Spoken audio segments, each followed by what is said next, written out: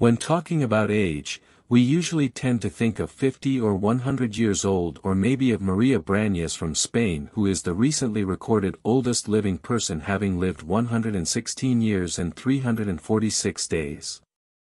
Or you may think of Juan Vicente of Venezuela, who is the oldest man known for living 114 years and 262 days. Wait, why do women live longer? Story for another day. Today we are diving into the age of the Earth.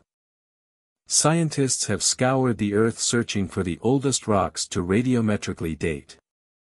Researchers know that rocks are continuously recycling, due to the rock cycle, with the oldest rock discovered in Australia containing minerals dating back to 4.3 billion years ago. They were not satisfied that was the oldest rock, and continued to search for data elsewhere.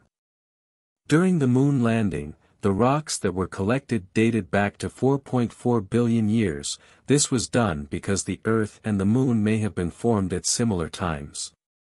However, the oldest materials were collected from a meteorite that crash-landed on the Earth's surface, which was found to be 4.543 billion years old. The question that arises, however, is, how did researchers determine these numbers?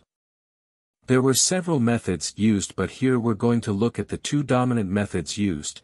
One is through stratigraphy, which compares the configuration of rock layers in relation to each other. This technique can reveal which layers are older and how events may have happened in the right sequence. There are, however, inconsistencies with it, due to rock bending and rearrangement. Nevertheless, this technique gave scientists an approximation that Earth was likely billions of years old. The second method is radiometric dating, which involves studying the decay and breakdown of radioactive elements.